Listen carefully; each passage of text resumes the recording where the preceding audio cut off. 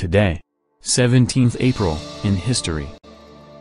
1875, in British India, Sir Neville Chamberlain is credited with inventing snooker, a billiards variant that has become a major cue sport. 1964, the Ford Mustang, a now iconic American car, debuts at the World's Fair, revolutionizing the automobile market.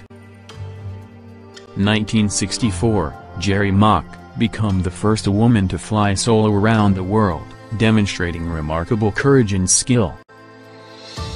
1975, Khmer Rouge, led by Pol Pot, takes power in Cambodia, leading to a genocidal regime, and millions of deaths.